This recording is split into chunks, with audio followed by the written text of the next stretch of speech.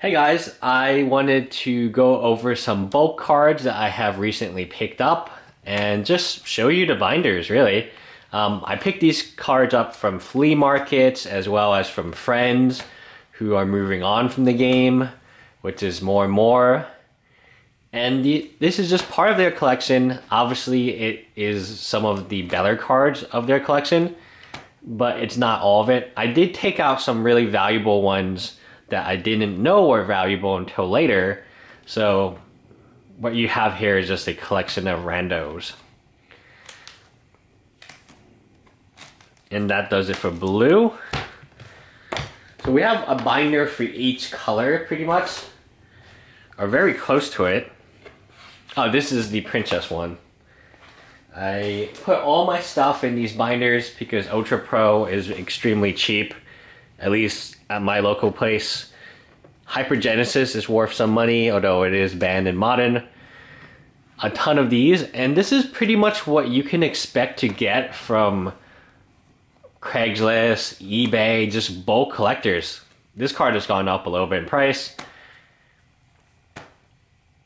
This card is beautiful, just random stuff, and they come in boxes or crates, and you just have to spend your time picking them out and picking the really good ones.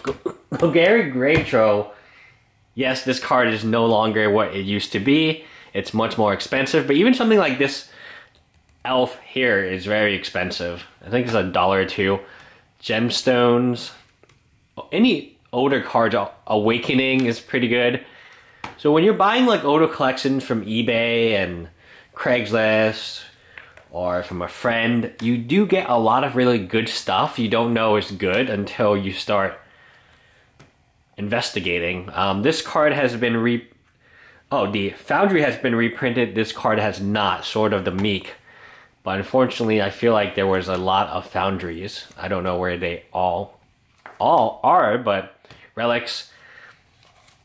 Especially if your friends played old school Magic, older Magic, you will come across a ton of valuable cards in their collection.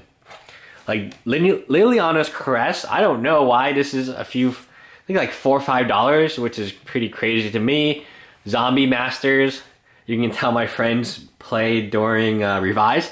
And Zombie Master was considered a very good card back in 5th edition and Revise, and that was, I don't know why.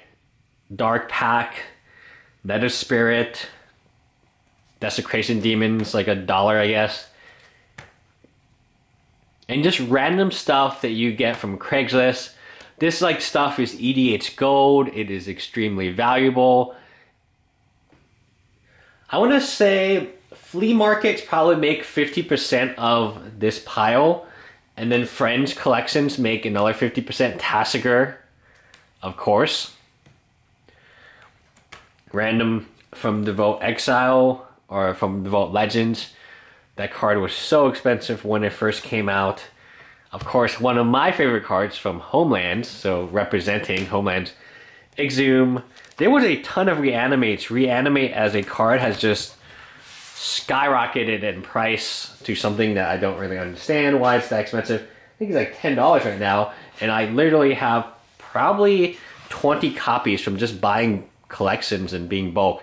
Chain Lightning, sometimes you see those. Promos. You know, if you're buying collections from casual players, you will find casual cards. But a lot of times these casual cards, because of EDHs, back when they were playing, were not valuable, like Dragon Speaker Shaman, and they just come from random sets. It's not like a typical collection, which makes it fun because you have, I believe this is Knight vs. Dragon edition. That's a long time ago. Price of Progress. And if you find a box of Exodus, you're in pretty good shape. Because Exodus back then, or you find a Time Spiral, just because you are guaranteed to have these cards like this one, because back in the day, the card was no good, so who knew this was a $5 card today? Like, you just want to know that. Balance was always very good, very OP. But like this card is a common. I'm pretty sure this card is a common. It's worth a few dollars. But if you play during Code Snap, you have no idea it's actually worth a few dollars. assuming like these collections mainly come from people who played a long time ago and they no longer play today, and all the way up to modern players who love a particular promo. This is a beautiful promo, one of my favorite ones. So I was glad to pick them up. Like something like this from Tempest, you don't even know if it's a common, a rare, or well, they didn't have mythics back then. But it's worth like $1 or $2, like crazy, right? And obviously one of my favorite cards because I love the Death and Taxes version with the blink. Timely reinforcements, if you are in M12, you're sure to find at least a few playsets of those. And the last binder, before we go on to my collection binder, which is my speculation binder. Multicolor. So a lot of this is multicolor. Deathray Shamans galore. Because back in RTR, they were the best card. Anna Fezzers, love her. Boris Charms, like, you literally go through these things and you're like, huh, there's a playset of Boris Charms here. There's a playset of these full arts. Squander Resource is not bad. This Lion is one of my favorite. Foundries. Here are all the foundries.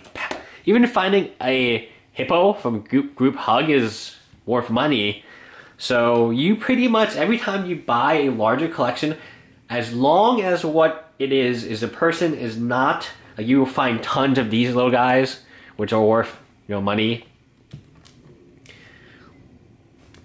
I thought this Merfolk was worth money, but it must have been like the corrupted version of him.